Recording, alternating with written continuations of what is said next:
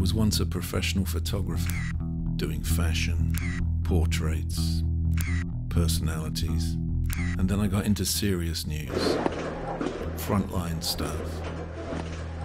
And then I got caught up in a bloodbath, and I realized I didn't want to do serious news anymore.